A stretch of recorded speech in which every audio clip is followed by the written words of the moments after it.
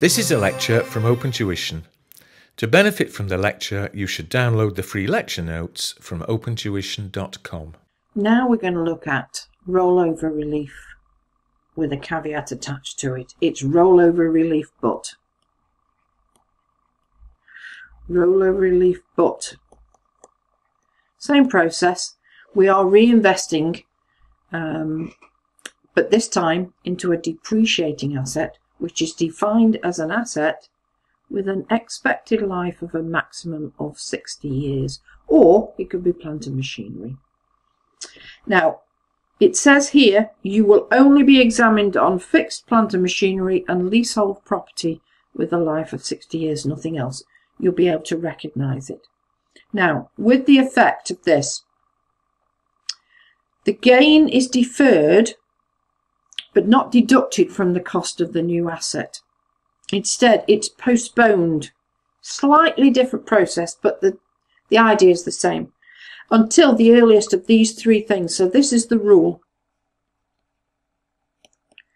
Either it's disposed of, or the new asset ceases to be used in the trade, or 10 years, whichever is the earliest. Okay. So example number 7. Charles purchased a freehold factory in 2010 for $300,000, so that's our cost. And he used it in his trade. Tick. In June 22, he sold it for $500,000. Proceeds.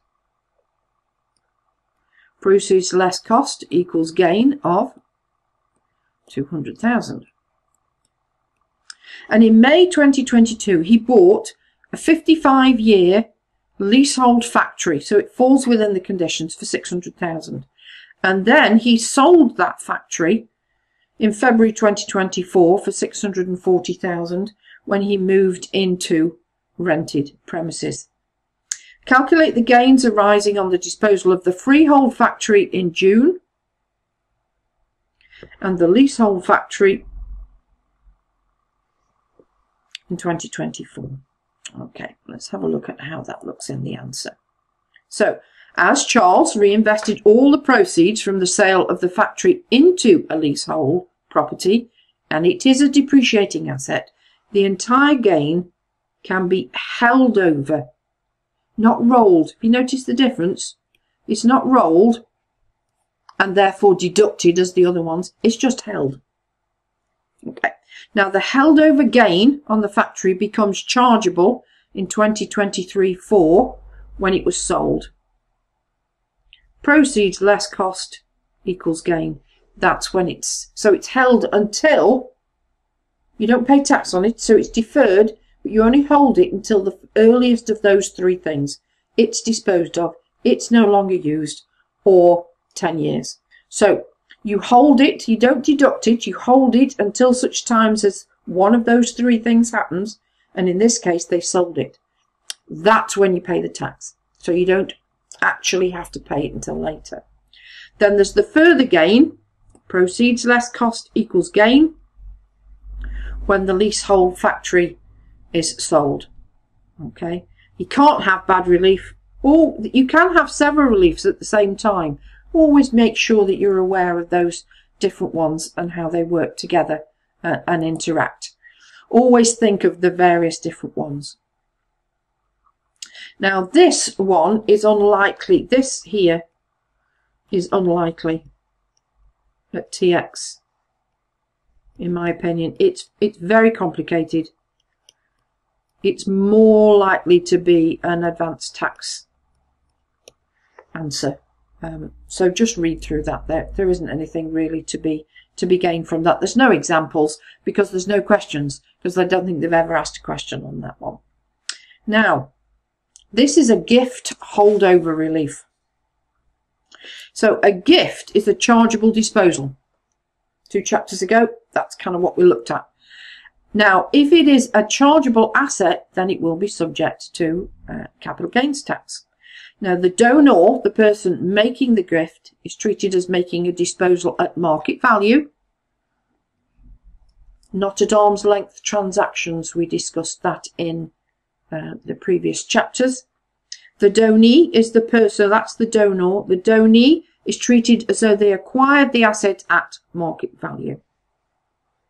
When the holdover relief is claimed, the donor's gain is deferred and the gain is deducted from the market price. Now, very, very similar to rollover relief. So, for example, if we'd got an asset that's worth 100,000, maybe, cost of 60, so if we sold it, we gifted it, the gain would be 40. So it's a gift of an asset. Okay. Now, it's not about reinvesting.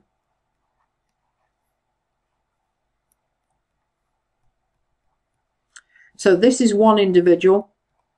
This is somebody not at arm's length. For example, father, daughter.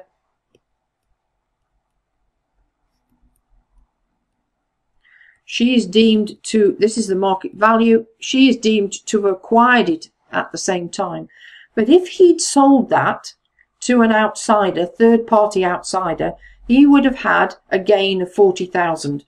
Obviously, you'd then applied rules for what kind of reliefs he's available, what kind of tax he's got, has he got losses, all of those. But the basic concept is, if he sold it for 100,000, he would make a gain of 40, and then you would have applied all the other rules afterwards. So having gifted it across to his daughter at that price, she acquires it at that price, but it's got a gain in it. Okay? And that gain, somebody's got to pay it at some point. So her base cost, when she eventually sells it, will be 60, because that's been held over under gift relief.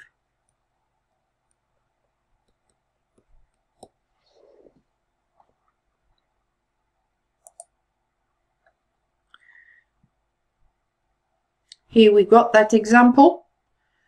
David bought an asset for 60,000 in June 18. In September 2020, gifted it to Tommy when it was valued at 100,000. Assume they make a claim for a gift, holdover relief, work out the base cost. I've shown you how the process works. So for David, he made a disposal. Okay, he made a disposal. Market value, because it's a connected persons. It's a connected persons transaction.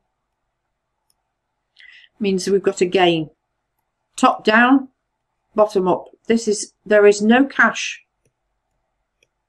No cash, no tax. And the whole thing is relieved using gift relief, which is then removed from the market value on acquisition, giving a base cost of £60,000. Now, interaction. I've talked briefly about the fact that some of these reliefs interact with each other. So we have here, when a claim for gift holdover relief is made, the donor may lose their entitlement to the business asset disposal relief. If the asset qualifies, then gift holdover relief is claimed. It can be applied before business asset relief. There's all sorts of, I would think in your exam, you're only likely to get one at a time. Advanced tax is where you're going to get interaction with these. Now, this relief is only available to individuals and must be claimed. Okay, I'll tell you why it's got to be claimed. Because the father actually made the gain, but the daughter will pay the tax. So they have to claim, because the daughter has to agree in writing to pay that tax on her father's gain. And that's why there's a joint election. We don't need one for rollover, because in both situations, the individual owned both buildings. Now, there are some qualifying assets. You can claim gift relief on the following assets. Assets used in the trade of the donor, if he's a sole trader, or their personal company. Okay. So this extends the relief to assets owned by the individual but not used by him directly. So shares, they must be not quoted. Okay. And it must be their personal company if it's the shares. Now a company qualifies if they own 5% of the voting rights. So capital gains can arise if you sell something whole, sell something part, gift something completely, like we did with this one, where the daughter paid nothing but agrees to pay the tax. That's a full gift. Sometimes there's a gift at undervalue. Let me give you an idea. Say, for example, I was running a business and it was worth £1 million and I was going to gift it to my son. But in order to be able to enjoy my retirement, I want to go and live in the south of France. I need £300,000 to buy a decent villa. So rather than charge my son £1 million for the asset, which means he'd then be in debt in order to run the business, that probably wouldn't work. I don't want to gift it to him because I need some money for my retirement. So I gift it to him at what's known as a sale at undervalue. And the only reason my son has had it at 300,000, for example, is because he's my son. And therefore I have gifted it to him or sold it to him at undervalue, but I've had some cash. Okay, now remember the principle before. No cash, complete rollover, complete gift. No cash, no tax. Part cash, you will pay tax on it. Same with the rollover. If you didn't reinvest all the money and you kept the cash, you paid tax on it. Same with this. If you gift something but have a measure of cash but not full market value, you will pay tax on it. So in order to do this, do you remember when we did rollover, it was the amount of money you kept? It's not quite the same with gift. What you have to do is you have to do what actually happened, what the actual proceeds were that you got, the 300,000, less what it actually cost you. The figure that finalises that is what you would then use to put in your tax computation. So any proceeds received in excess of the original cost are chargeable. So you have to do an actual proceeds minus cost equals gain, and that's what you pay tax on, not the proceeds that you received. Okay, so let's have a look at example number 9. Richard acquired a 25% holding in an unquoted trading company for £60,000. He was an employee of that company. And in March 23, he sold the shares to his son for £85,000 when their actual value, okay, so their actual value was 200,000, and they've claimed gift relief. What is the chargeable gain, if any, incurred by Richard? And what is the base cost for Richard's son of those shares that he now has? So Richard, let's do him first. The market value of the shares, because it's a connected persons transaction, was 200,000. Lots of rules coming into play here. Connected persons always use market value. Less cost. Proceeds less cost equals gain.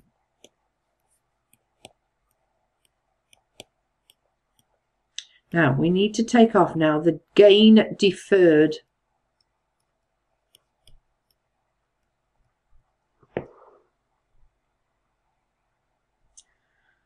So we have a gain of 140,000. Now what actually happened? We had proceeds of 85 and we had a cost of 60, which leaves us with what the proceeds, the actual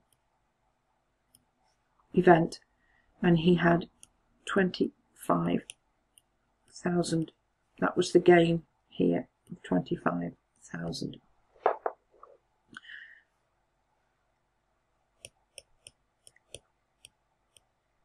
So that's the amount of the gain that is going to be claimed, gift relief, because 25,000 he needs to pay. We need to put into his capital gains tax computation, less annual exempt amount 12,300 gives us a taxable gain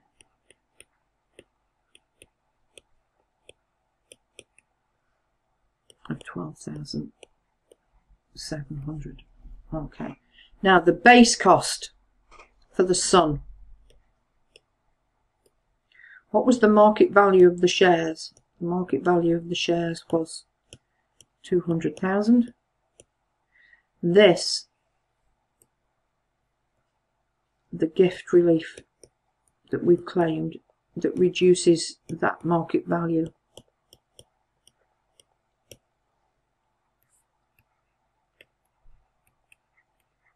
So that is the base cost of those shares.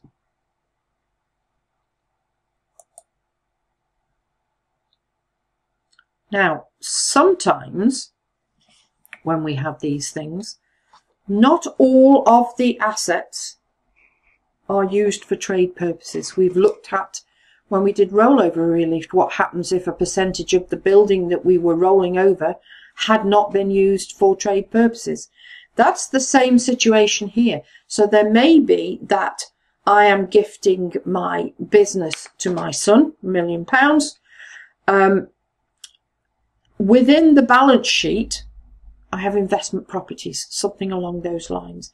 Now, they will tell you in the question, if this arises, it'll either be a figure, so balance sheet's worth £1 million, 100,000 of it is investment property, or it will say balance sheet is worth £1 million, 10% of which is investment properties. They will tell you, you won't have to guess. So where only part of an asset is used for trade purposes, the relief is restricted, obviously, because this is all about business reliefs. This is the restriction. Chargeable assets. Chargeable business assets divided by chargeable assets. So what are chargeable business assets and what are chargeable assets? So an asset cannot be a chargeable asset where any profit might arise on the disposal which wouldn't be chargeable to chargeable gain tax. So on a balance sheet,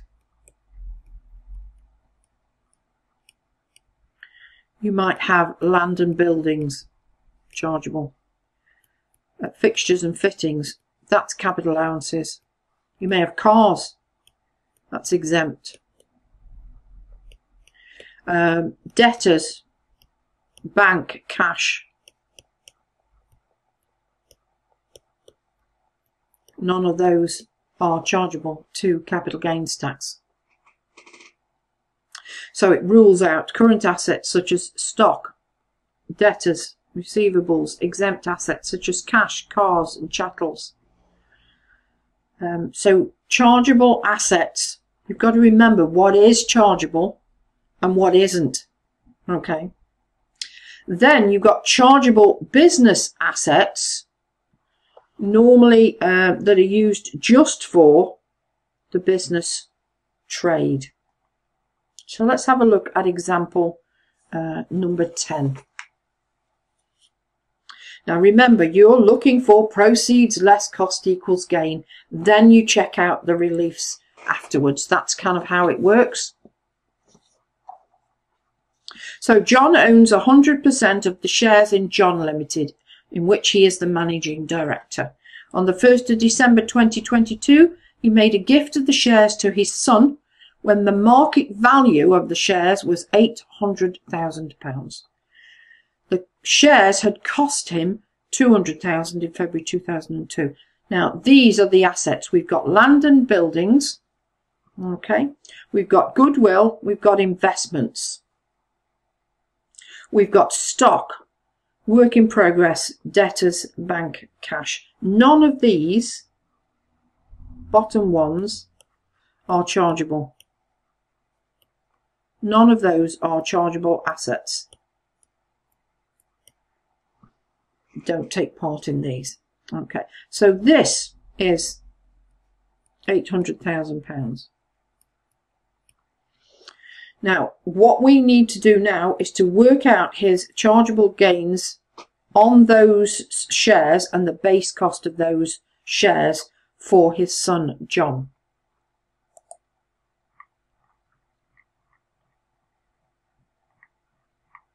Find the example. There we go. So John's proceeds from the question, that comes from the question, 800,000. Question also gave us the cost. Every time, proceeds minus cost equals gain. Every single time. All right.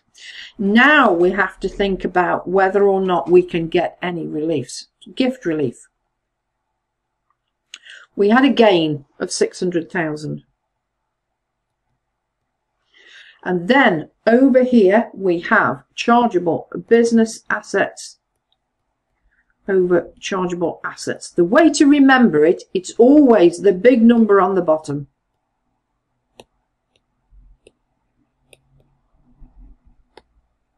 Okay, so the gain times the chargeable business assets. Now what have we left out of there?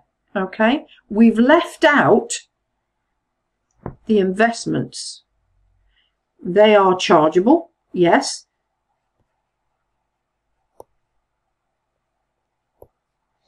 That's why we left them in the top half of the question, but they are not business assets.